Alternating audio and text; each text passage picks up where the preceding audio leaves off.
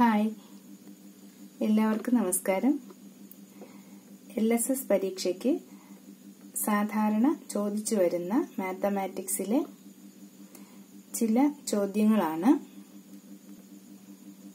ഈ വീഡിയോയിൽ ഉൾപ്പെടുത്തിയിരിക്കുന്നത്.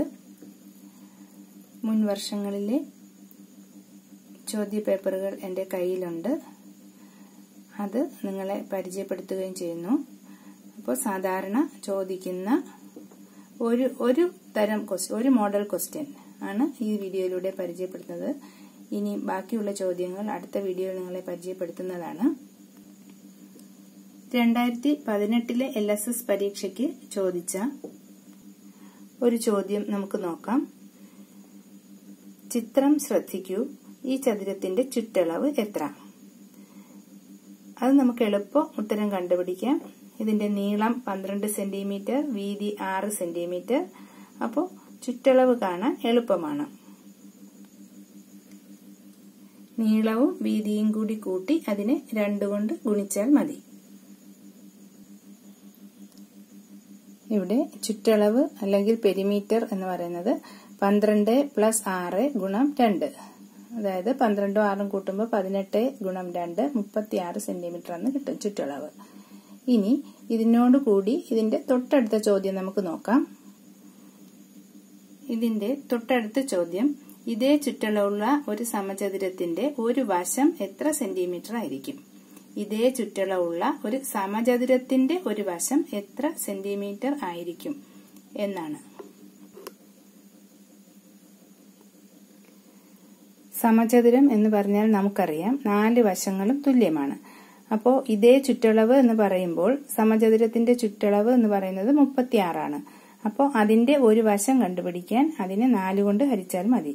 അപ്പോൾ 36 സെന്റിമീറ്റർ ചുറ്റളവുള്ള സമചതുരത്തിന്റെ ഒരു വശം സമം 36 × 4 അല്ലെങ്കിൽ 34/4 9 സെന്റിമീറ്റർ എന്ന് കിട്ടും. ഇതുപോലുള്ള മറ്റൊരു ചോദ്യം നമുക്ക് നോക്കാം. അടുത്ത ചോദ്യം ഇതാണ്. ചിത്രത്തിലെ ചതുരം, അതിന്റെ ചുറ്റളവ് എത്രയാണ്? ഈ ചിത്രത്തിൽ കാണുന്ന ചതുരത്തിന്റെ ചുറ്റളവ് എത്രയാണ്? ഇവിടെ നമുക്കറിയാം നീളം 9 സെന്റിമീറ്റർ, വീതി 5 സെന്റിമീറ്റർ. അപ്പോൾ ചുറ്റളവ് കണ്ടുപിടിക്കാൻ എന്ത് ചെയ്യണം? നീളവും വീതിയും കൂടി കൂട്ടി അതിനെ 2 കൊണ്ട് ഗുണിക്കണം. അതായത് ചുറ്റളവ് അല്ലെങ്കിൽ പെരിമീറ്റർ = 9 + 5, അതായത് 9ഉം 5ഉം കൂടി കൂട്ടി. അപ്പോൾ അതിനെ നമ്മളൊരു ബ്രാക്കറ്റിനകത്ത് ഇടുന്നു. അതിനെ 2 കൊണ്ട് ഗുണിക്കുന്നു. ഇവിടെ ബ്രാക്കറ്റ് ഇടാതിരുന്നാൽ ഈ 5 × 2 എന്ന് വരും. അപ്പൊ നമുക്ക് ഉത്തരം തെറ്റിപ്പോവാനുള്ള സാധ്യതയുണ്ട്. അതുകൊണ്ട് 9ഉം 5ഉം കൂട്ടണം ആദ്യം. അപ്പൊ അതിനെ നമ്മളൊരു ബ്രാക്കറ്റിനകത്താക്കി അതിനെ 2 കൊണ്ട് ഗുണിക്കുന്നു. ഗുണം 2. അപ്പോൾ 9ഉം 5ഉം കൂട്ടി എഴുതി 14 × 2 = 28 സെന്റിമീറ്റർ. ഇനി ഇതിന്റെ കൂടെയുള്ള അടുത്ത ചോദ്യം, ഇതേ ചുറ്റളവുള്ള ഒരു സമചതുരത്തിന്റെ ഒരു വശത്തിന്റെ നീളം എത്ര?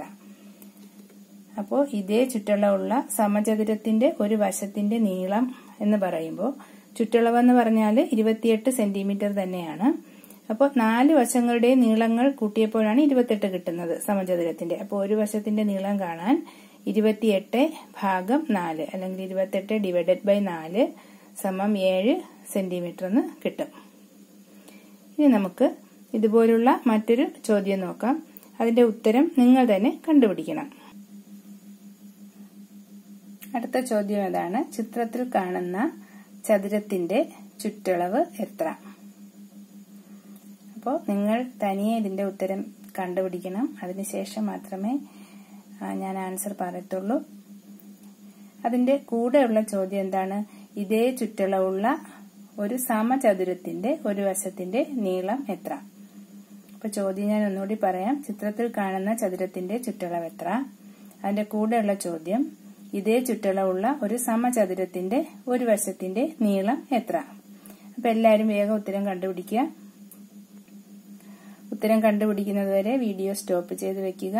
ഉത്തരം കണ്ടുപിടിച്ചിട്ട് വീഡിയോ വീണ്ടും പ്ലേ ചെയ്ത് ഉത്തരം ശരിയാണോ എന്ന് നോക്കുക.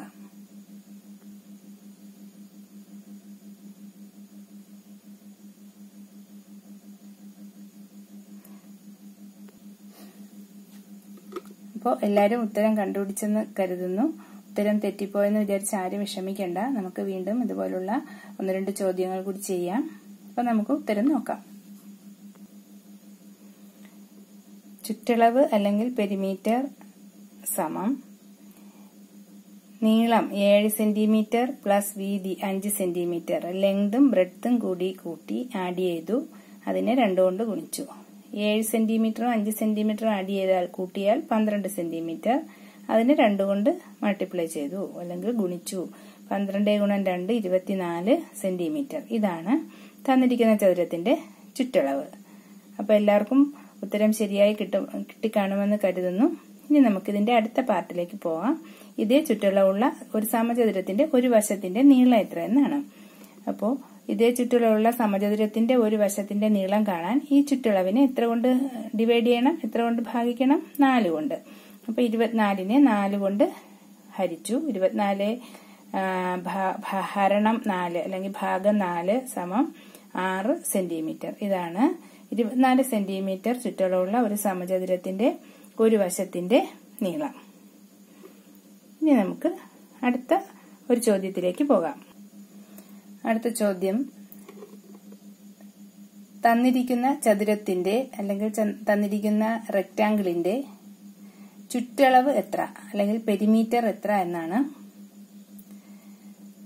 ഇതിനോടൊപ്പമുള്ള ചോദ്യം, ഇതേ പെരിമീറ്റർ ഉള്ള അല്ലെങ്കിൽ ഇതേ ചുറ്റളവുള്ള ഒരു സ്ക്വയറിന്റെ അല്ലെങ്കിൽ ഒരു സമചതുരത്തിന്റെ ചുറ്റളവ് എത്ര അല്ലെങ്കിൽ പെരിമീറ്റർ എത്ര. അപ്പോൾ ഒന്നുകൂടി പറയാം. തന്നിരിക്കുന്ന ചതുരത്തിന്റെ ചുറ്റളവ് കാണുക, ഇതേ ചുറ്റളവുള്ള ഒരു സമചതുരത്തിന്റെ ഒരു വശത്തിന്റെ നീളം എത്ര. ഇനി ഇംഗ്ലീഷ് ആണെങ്കിൽ ഈ റെക്ടാങ്കിളിന്റെ പെരിമീറ്റർ കണ്ടുപിടിക്കണം. ഇതേ പെരിമീറ്റർ ഉള്ള മറ്റൊരു സ്ക്വയറിന്റെ ഒരു സൈഡിന്റെ ലെങ്ത് എത്ര. ഇതാണ് ചോദ്യം. അപ്പോൾ എല്ലാവർക്കും ചോദ്യം മനസ്സിലായി കാണുമെന്ന് കരുതുന്നു. ഇനി ഇത്രയും പെട്ടെന്ന് ഉത്തരം കണ്ടുപിടിക്കണം. അപ്പോൾ വീഡിയോ സ്റ്റോപ്പ് ചെയ്ത് വെച്ചിട്ട് ഉത്തരം കണ്ടുപിടിക്കുക. കണ്ടുപിടിച്ചതിന് ശേഷം വീഡിയോ പ്ലേ ചെയ്യുക.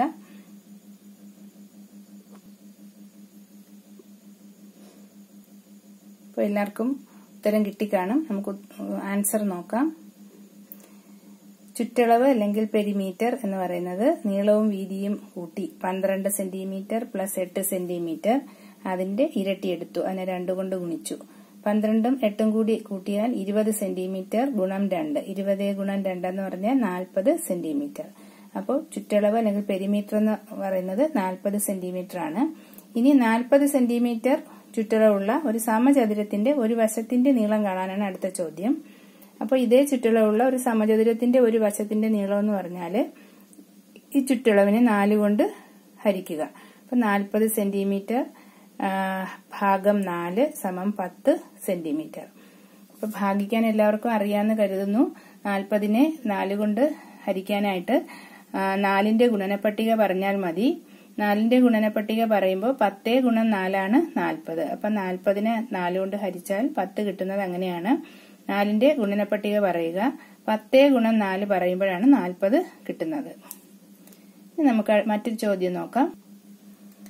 അടുത്ത ചോദ്യം ഇതാണ്. ചതുരം തന്നിട്ടുണ്ട്, നീളവും വീതിയും ചിത്രത്തിൽ അടയാളപ്പെടുത്തിയിട്ടുണ്ട്. നീളം 18 സെന്റിമീറ്റർ, വീതി 6 സെന്റിമീറ്റർ. ഈ ചതുരത്തിന്റെ ചുറ്റളവ് അല്ലെങ്കിൽ പെരിമീറ്റർ കാണാനാണ്. അതോടൊപ്പം ഉള്ള ചോദ്യം, ഇതേ പെരിമീറ്റർ ഉള്ള അല്ലെങ്കിൽ ഇതേ ചുറ്റളവുള്ള മറ്റൊരു സമചതുരത്തിന്റെ അല്ലെങ്കിൽ സ്ക്വയറിന്റെ ചുറ്റളവ് എത്ര എന്നാണ്.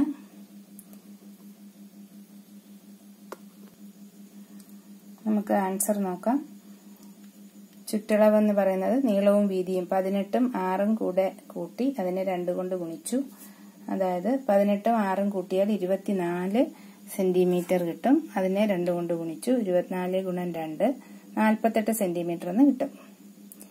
ഇനി ഇതേ ചുറ്റളവുള്ള സമചതുരത്തിന്റെ ഒരു വശത്തിന്റെ നീളം കാണാൻ ഈ ചുറ്റളവിനെ അതായത് 48നെ 4 കൊണ്ട് ഡിവൈഡ് ചെയ്താൽ മതി. 48 ഹരണം 4. ഇവിടെ 4ന്റെ ഗുണനപ്പട്ടിക നമ്മൾ പറഞ്ഞു വരുമ്പോൾ 12 × 4 48 വരുന്നത്. അപ്പൊ 48നെ 4 കൊണ്ട് ഹരിക്കുമ്പോൾ 12 ഉത്തരമായി ലഭിക്കും. അപ്പോൾ ഒരു വശ സമചതുരത്തിന്റെ ഒരു വശത്തിന്റെ നീളം 12 സെന്റിമീറ്റർ. അടുത്ത ചോദ്യം ഇതാണ്. ചതുരത്തിന്റെ നീളവും വീതിയും തന്നിട്ടുണ്ട്. നീളം 11, വീതി 10. ഈ ചതുരത്തിന്റെ ചുറ്റളവ് കാണുക. ഇതേ ചുറ്റളവുള്ള ഒരു സമചതുരത്തിന്റെ ഒരു വശത്തിന്റെ നീളം എത്ര? ഇത് നിങ്ങൾ തനിയെ ചെയ്ത് നോക്കുക. ഇനി നമ്മൾ ആദ്യം ചെയ്ത ചതുരം ഒന്നുകൂടി നോക്കാം. 12 നീളം 12, വീതി 6. അപ്പോൾ ഇതിന്റെ രണ്ടാമത്തെ ചോദ്യം ഇതേ ചുറ്റളവുള്ള സമചതുരത്തിന്റെ ഒരു വശത്തിന്റെ നീളം എത്രയെന്നാണ്. അത് നമ്മൾ കണ്ടുപിടിച്ചു. ഇനി ഇതിന്റെ തൊട്ടടുത്ത ചോദ്യം, അടുത്ത സബ് ക്വസ്റ്റ്യൻ ആണ് നമ്മൾ കാണാൻ പോകുന്നത്. ഈ ചതുരത്തിൽ നിന്ന് 3 സെന്റിമീറ്റർ വശമുള്ള എത്ര സമചതുരങ്ങൾ മുറിച്ചെടുക്കാം? ഇതാണ് അടുത്ത ചോദ്യം. ഈ ചതുരത്തിൽ നിന്ന് 3 സെന്റിമീറ്റർ വശമുള്ള എത്ര സമചതുരങ്ങൾ മുറിച്ചെടുക്കാം എന്നുള്ളതാണ് അടുത്ത ചോദ്യം. അപ്പോൾ ഈ ചതുരത്തിൽ നിന്ന് 3 സെന്റിമീറ്റർ വശമുള്ള എത്ര സമചതുരങ്ങൾ മുറിച്ചെടുക്കാമെന്നാണ്. അപ്പോൾ നമ്മളിവിടെ നീളം 12 സെന്റിമീറ്റർ ആണ്. ആ നീളത്തെ 3 സെന്റിമീറ്ററുകളായി മുറിക്കണം. അതുപോലെ വീതിയെയും 6 സെന്റിമീറ്ററിനെയും 3 സെന്റിമീറ്ററായി മുറിക്കണം. അപ്പൊ നമുക്ക് എങ്ങനെ മുറിക്കുമെന്ന് നോക്കാം. ഇവിടെ 12 സെന്റിമീറ്ററിനെ 3 സെന്റിമീറ്റർ വീതമുള്ള കഷ്ണങ്ങളാക്കിയാൽ എത്ര കഷ്ണങ്ങൾ കിട്ടും?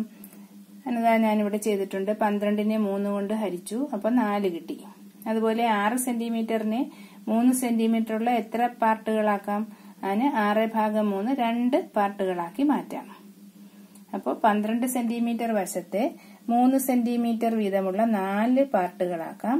അതുപോലെ 6 സെന്റിമീറ്റർ വശത്തെ 3 സെന്റിമീറ്റർ നീളമുള്ള 2 പാർട്ടായി മുറിക്കാൻ പറ്റും.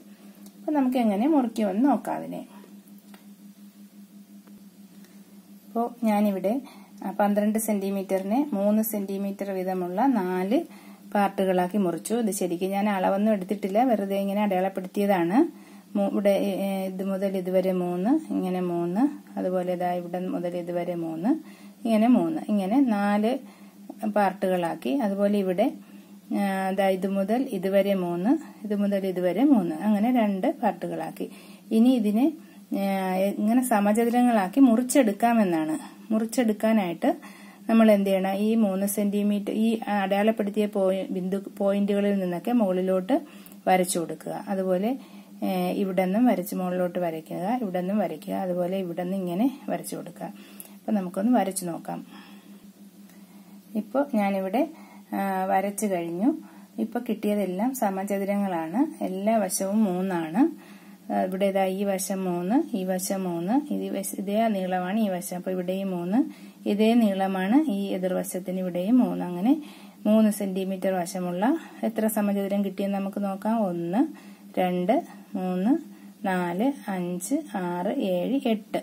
നമുക്ക് 3 സെന്റിമീറ്റർ വശമുള്ള 8 സമചതുരങ്ങളാക്കി ഈ ചതുരത്തെ മാറ്റാം. അപ്പോൾ ഇങ്ങനൊരു ചോദ്യം വന്നാൽ നമ്മൾ ഇങ്ങനെയാണ് ചെയ്യേണ്ടത്. ഇനി ഇതുപോലെ നമുക്ക് മറ്റൊരു ചോദ്യം നോക്കാം. അടുത്ത ചോദ്യം ഇതാണ്. തന്നിരിക്കുന്ന ചതുരത്തിന്റെ ചുറ്റളവ് കാണുക. അതെല്ലാവർക്കും അറിയാം. ഇനി ഈ ചതുരത്തിൽ നിന്ന് ഇതേ ചുറ്റളവുള്ള ഈ ചതുരത്തിന്റെ അതേ ചുറ്റളവുള്ള ഒരു സമചതുരത്തിന്റെ ഒരു വശത്തിന്റെ നീളം എത്ര? അത് നമുക്കറിയാൻ ചെയ്യാൻ.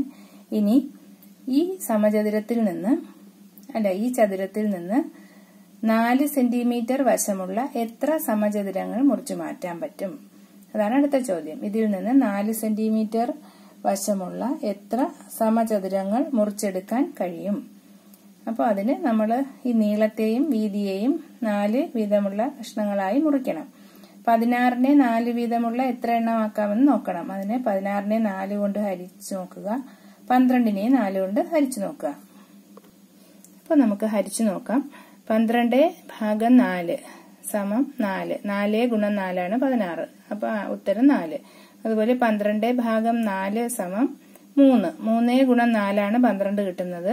അപ്പൊ 4ന്റെ പട്ടിക പറയുക. 3 ഗുണം 4 12 എന്ന് കിട്ടും. അപ്പൊ ഉത്തരം 3. അപ്പോ 12നെ ഈ വശത്തെ 3 പാർട്ടുകളാക്കാം. അതുപോലെ ഇവിടെ 4 പാർട്ടുകളാക്കാം.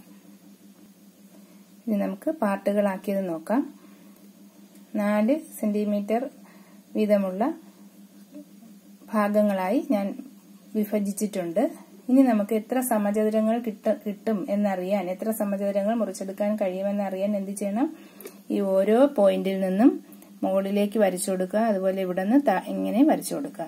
അപ്പൊ നമുക്ക് വരയ്ക്കാം. ഞാനിപ്പോ ഇവിടെ വരച്ചിട്ടുണ്ട്. അപ്പോൾ ഇത് കറക്റ്റ് ആണെങ്കിൽ, കറക്റ്റായിട്ട് കിട്ടണമെങ്കിൽ സ്കെയിൽ വെച്ച് വരയ്ക്കണം.